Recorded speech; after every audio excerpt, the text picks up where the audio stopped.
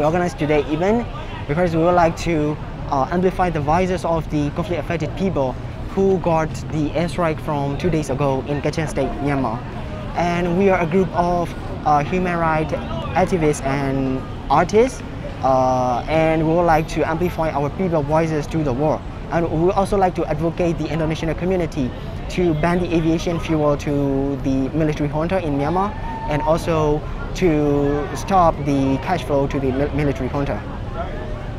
We are not being supported by any of the organizations. We are self-funded for the performance and also for the photo campaign with our own money. And yes, we are not also affiliated with any other organizations as well. We would like to say to the international community that please pay attention to us. Please help us. We are being killed in our own country, so we really need your help. So please tell your government that to make sanctions to the military junta and to start supporting Myanmar people. Thank you.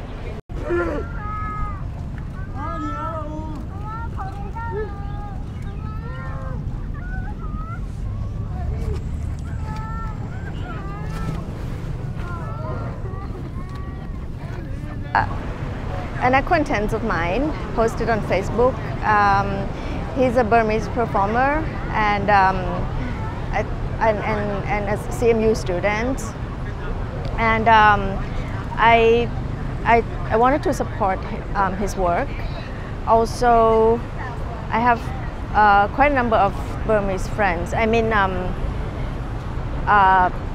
like many ethnicities from Myanmar.